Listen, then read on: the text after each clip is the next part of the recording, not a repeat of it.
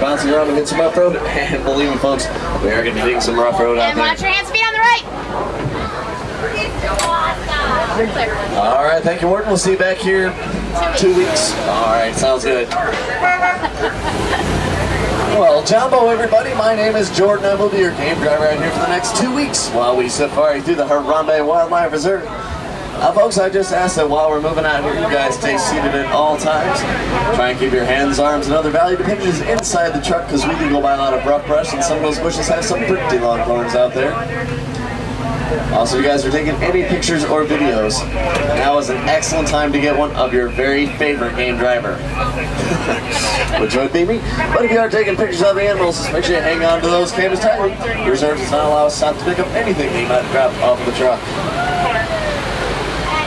Hey, Jumbo, sir.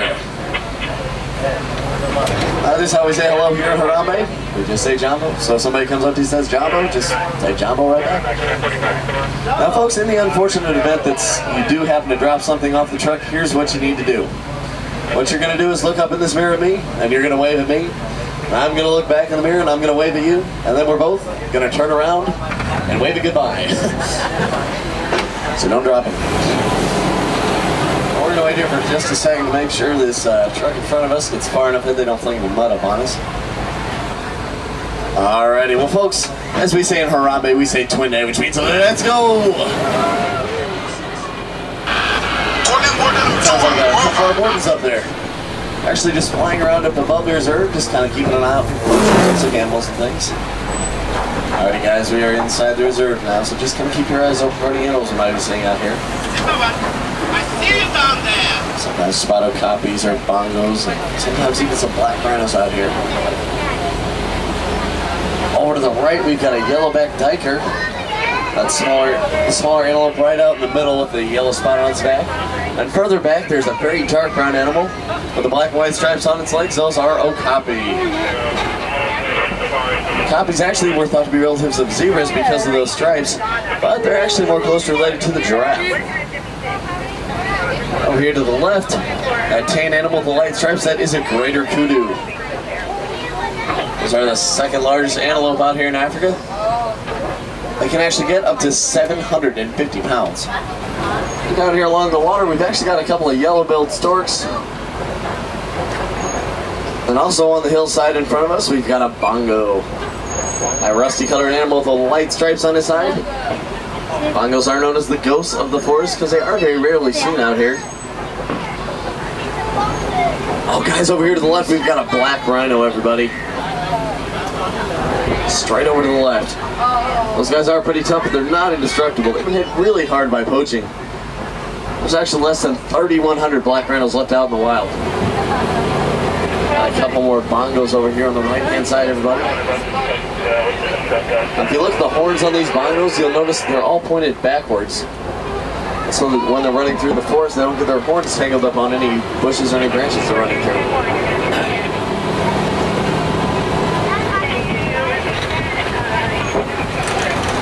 Oh, and then way off to the left, everybody, there's some saddle-billed storks way back there. Those are the tallest storks in Africa. They can stand up to 5 feet tall. They have a wingspan of 8 to 9 feet across. Well guys, since we are just beginning off our 2-week safari out here, I don't really want to start off with a bunch of driving. So instead of heading over to the lake, which is over here to the west about 20 to 25 kilometers, we're just going to go around the corner here and head over to the Safi River and see what we can find over there. Pretty sure it's still shallow enough this time of year we can cross there without getting stuck in the mud, but I guess we'll just wait and see.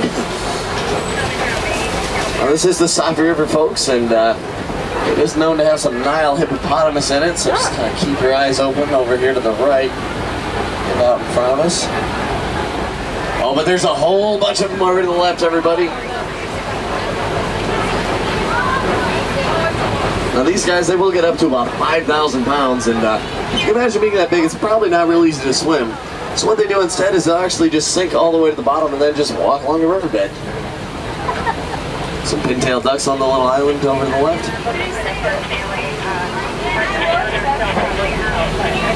This bird's swimming down here in the water. That's a white-breasted cormorant. Very cool bird. It dives through the water very fast. even know he's there.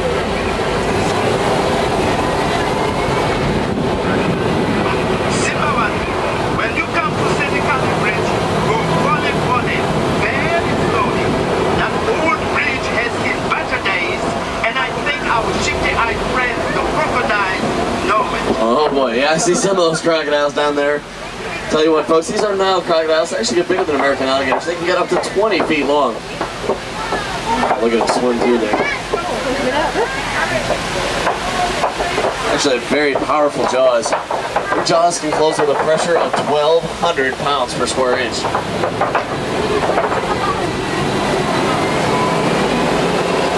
Now, the man you heard on the radio, that was a good friend of mine. His name is Wilson Matua. We actually trained together here at the reserve, good buddies. And he is one of our wardens out here. He's just kind of flying around, keeping a lookout for poachers and sick animals out there. Oh boy, folks, right in front of us here, off to the right-hand side, we've got one of our oldest and finest baobab trees. Now, I've been told that this tree is actually over 1,000 years old, everybody.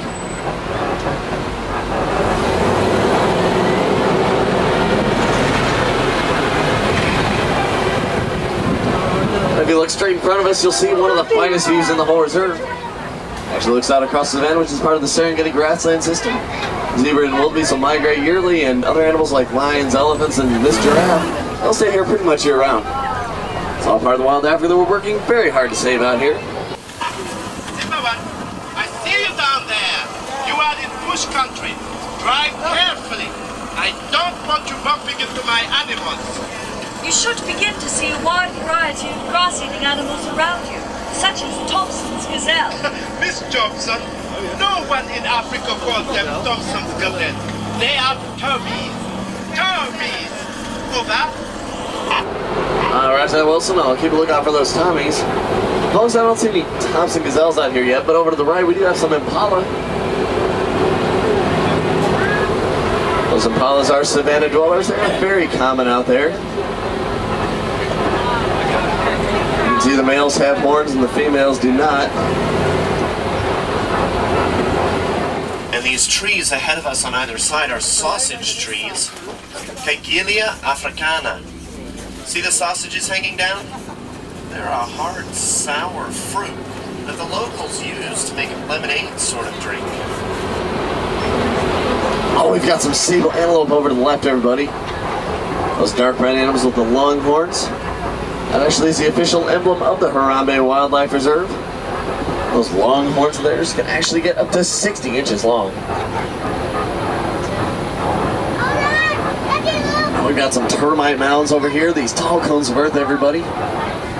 Those mounds are actually as hard as concrete. Oh, then we've got some white-bearded wildebeest over here also. These guys are part of the largest land migration left on Earth. There's anywhere from 1 million to 1.5 million wildebeest that will migrate across the savannah each year.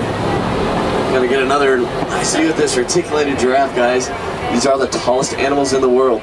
They can reach heights of 18 to 20 feet tall, weighing up to 2,500 pounds.